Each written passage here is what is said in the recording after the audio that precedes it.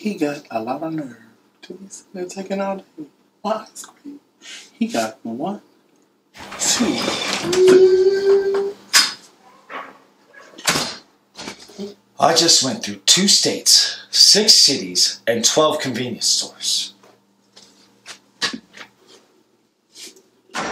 Here's your damn ice cream.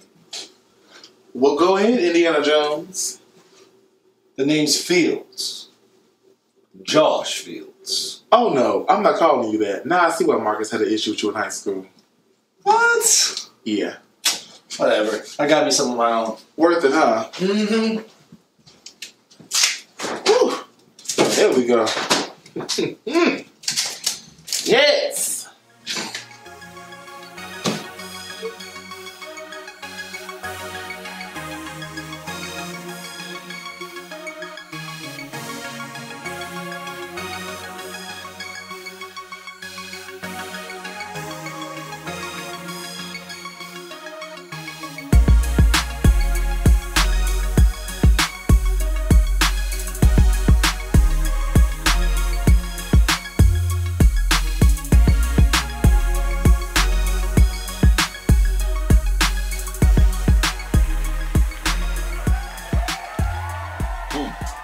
That sounds good. It was hella good.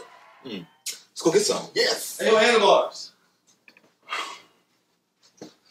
Chris said you were some kind of computer whiz. Is that true?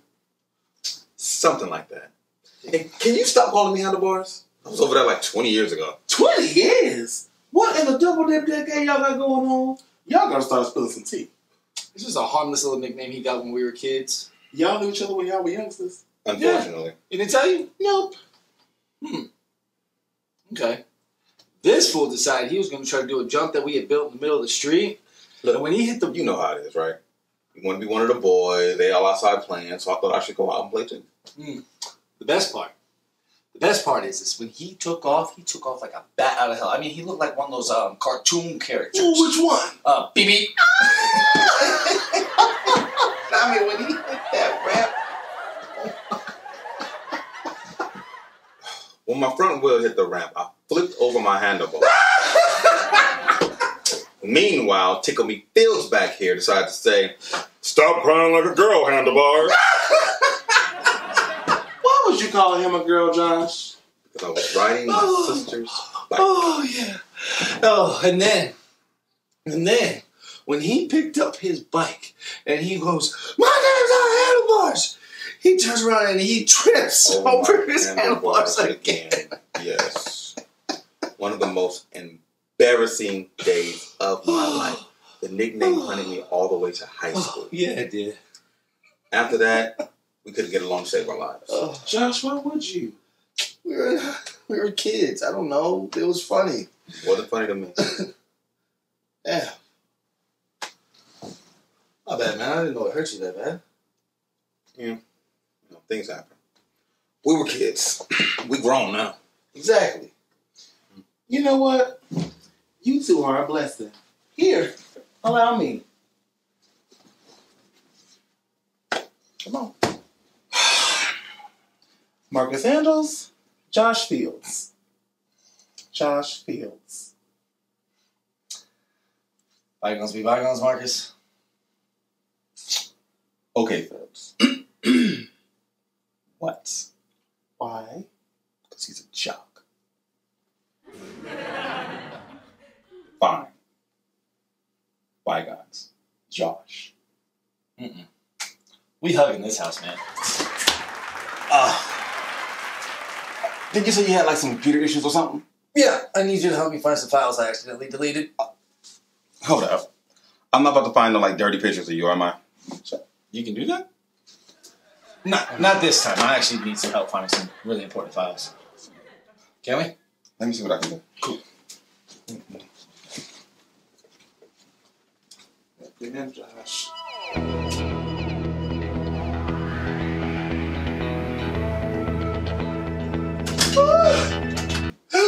Now you gotta admit, that new produce guy was looking rather juicy. Yes, he's very handsome. What are you gonna do with this? Making that man go old school because you don't want to put your number in his phone. Not ready for another relationship. Who says anything about a relationship? You need to be trying to grab that passion fruit. I'm not hungry. You don't have to be hungry. Look, that's how you end up all lethargic. 7 months have passed, you're cuffed up. Oh, there's the cat.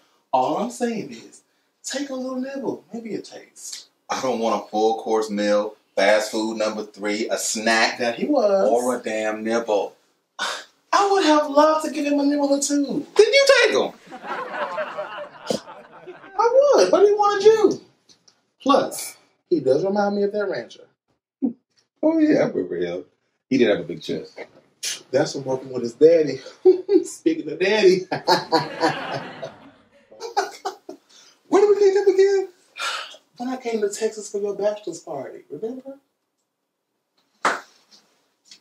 Wait, that was at that country bar, right? Yes. How did we get to a country bar? We were drunk in Texas. Plus, those boys in blue jeans. Oh yeah. Dude, we were towed up that night. That's when he came up to you and was like, save a horse, ride a cat. He was a riot that night. I was gagging. Oh, I was literally gagging. Okay, that's my cue.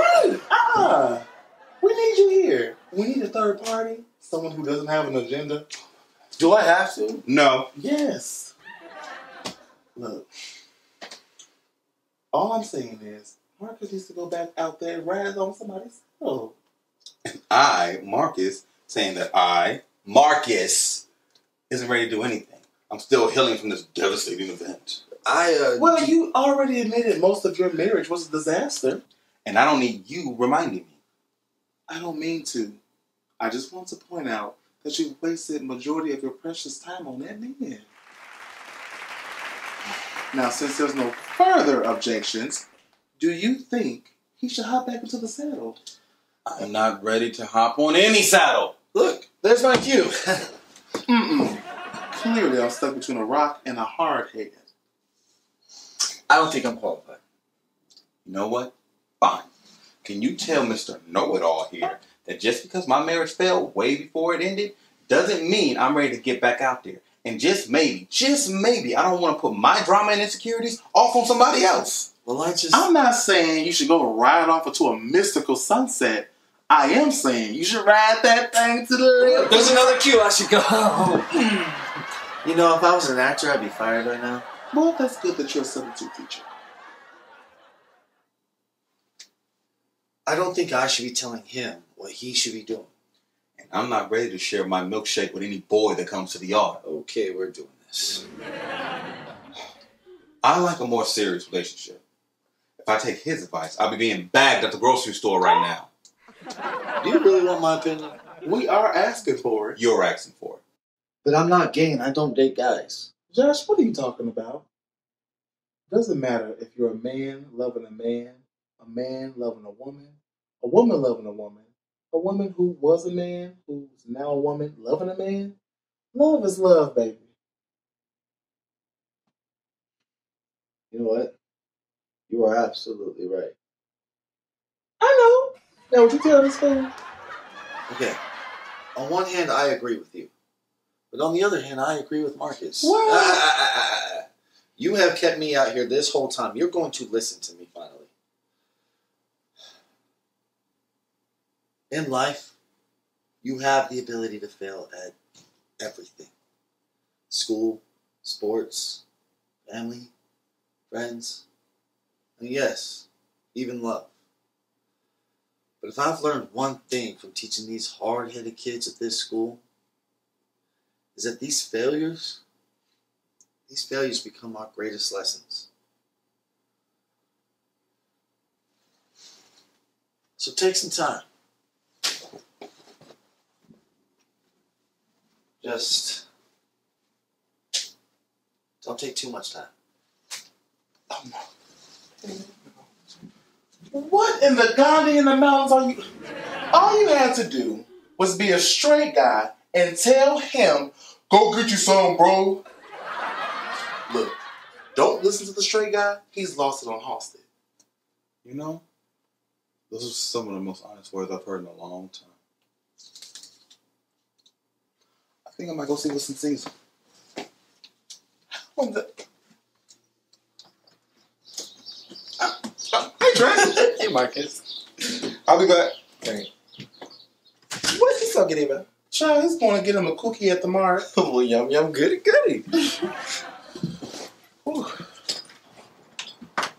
Marcus! Since you're going to the store to get a snack, bring me a snack. Find me a Jolly Rancher. The jolliest rancher you can find, baby. Anyway, what you doing here? Well, actually, I stopped by to drop off some papers you've been avoiding. What papers? Nurse practitioning school papers are having open enrollment. You know I don't have time to go back to school. Do you really want to be stuck working with that quack of a doctor? And worst of all, Denise? No. Wait. I'll go back if you go back.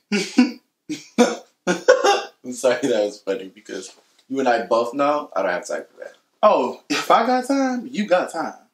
Is that a challenge? Didn't it sound like a challenge? Get on top of it. I'll get on top of it when you get on top of it. Nope, not doing this again. Hey, Josh. Sidetrack.